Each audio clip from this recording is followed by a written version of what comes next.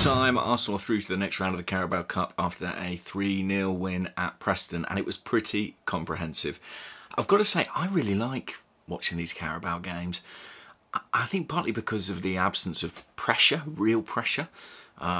It's always fun to see Arsenal drawn against unusual opposition, play at unusual grounds, and to get the opportunity to see players that we don't see every single week. I mean, Nwaneri is obviously the one we're going to talk about a fair bit tonight, but I just like seeing, a young goalkeeper like Tommy Setford, who I've never really seen before, seeing his style of play. I thought he was very good, actually. I really like the way that he carries himself in the game. He looks like a man with great maturity for his age, able on the ball. I think he's a really interesting prospect and looks like a really good addition to the academy and, in fact, the first team setup.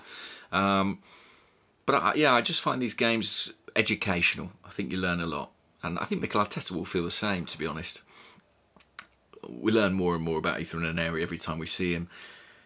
And nothing that we saw tonight will dissuade us of our sort of growing consensus as Arsenal fans that we've got something special there. I mean, what a goal he scored. Beautiful shot into the far top corner. And he very nearly had another one. If it wasn't for the width of the woodwork, he would have ended up with another, picture-perfect top corner goal.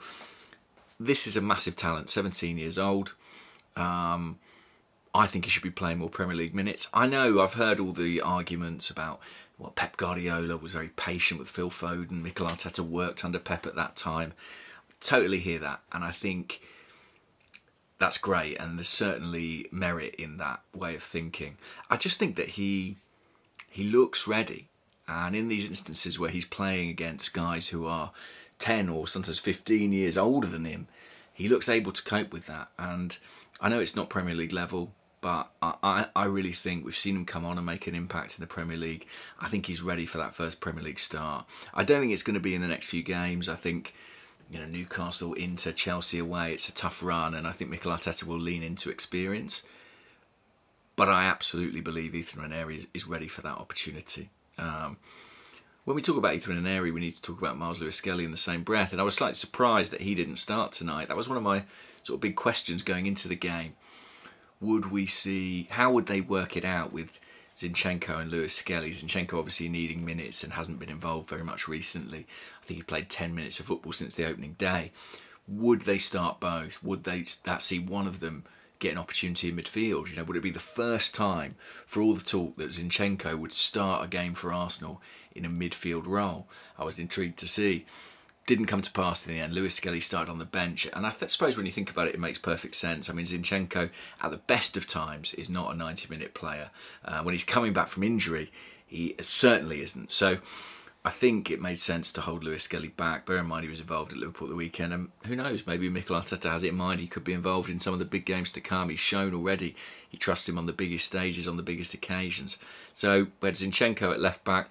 It was a strong team, the likes of Saliba, Jurrien Timber, who clearly, I think, had just had cramp. I don't think if he'd sustained any sort of injury against Liverpool that he would have been out there tonight.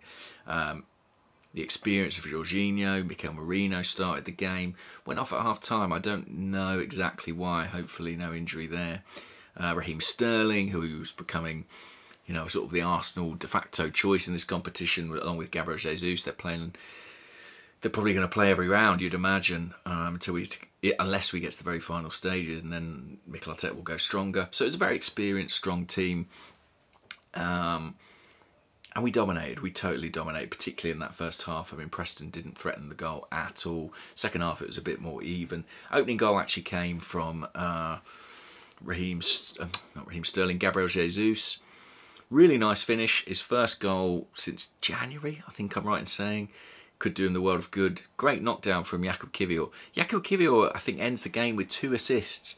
Not sure he'll replicate that again in his Arsenal career, but a really good head down and a very strong finish from Jesus. Unusual, I suppose, in some respects. And listen, I'm quite realistic at this point in time about what we can expect from Jesus in terms of, I don't think he's ever going to be a prolific goal scorer. I don't think he's ever going to be a 25, 30 goal man. He ought to be a 10 to 15 goal man. He ought to be. And I'm not sure he's going to make that this season, to be honest with you, when I look at how many minutes he's going to get and the way he's been playing. But he absolutely ought to be. And this is a step in the right direction for him. I spoke about Nwaneri, who I think was kind of the most eye-catching figure in that first half. Sensational goal. Kai Havertz comes on for Marino and scores a really great goal himself. Really good header. Nice delivery from Kivior. Fantastic header from Havertz. As soon as he came on, I mean, I just think Preston couldn't handle him at all. His athleticism. We're so used to seeing him starting games and then in the final 20 minutes still being the guy who's still running strong, still, you know, getting beyond defenders, out-muscling defenders. When you bring him on against a tired defence, and a defence from a division below at that as well, he's just absolutely going to thrive, and so that proved. Raheem Sterling won't believe he hasn't got a goal tonight. I mean, Kai Havertz did everything to set him up, and he had a clearance off the line. There was another one where Sterling went into a challenge with the goalkeeper, couldn't quite squeeze it in.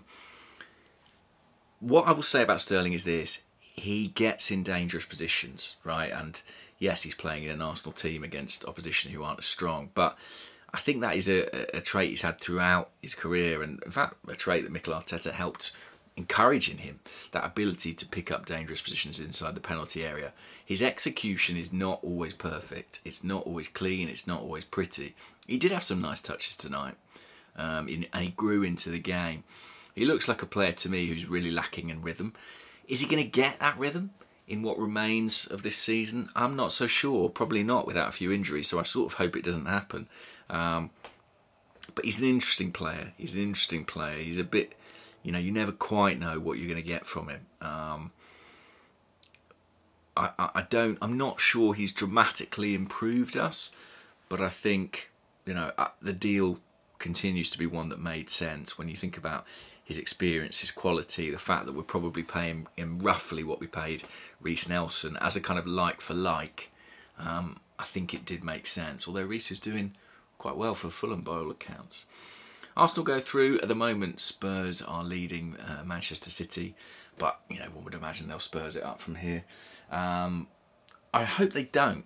You know, actually, I hope they beat City tonight, simply because obviously they're not going to win it. It's a trophy, and also I think City being out this competition is always a good thing. It always feels like this is basically their tournament if they want it, and I don't know. Maybe it's because the league's looking tougher, as I spoke about at the weekend. But I want to see us win this competition. I really do.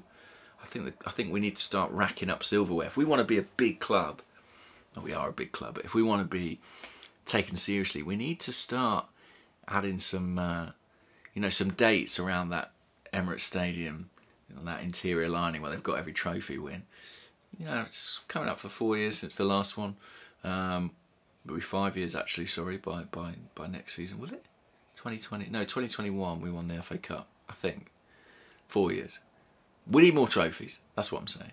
I'll leave it there for now, guys. Yeah, enjoyable game and maybe a nice sort of palate cleanser ahead of a really big week to come, starting with Newcastle on Saturday.